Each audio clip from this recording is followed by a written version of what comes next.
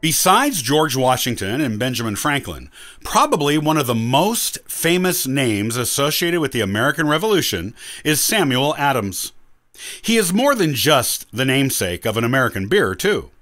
He is one of the most influential players in the Revolution, taking part in many of its most famous incidents, and was a leading voice in the movement for independence.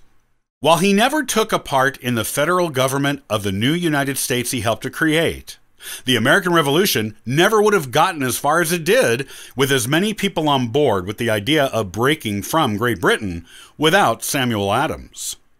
Born September 27, 1722, in Boston, Massachusetts, Adams was a second cousin to the more famous John Adams, the one who eventually became our second U.S. president. This means they shared a set of great-grandparents in common. A member of a family with a staunch Puritan background,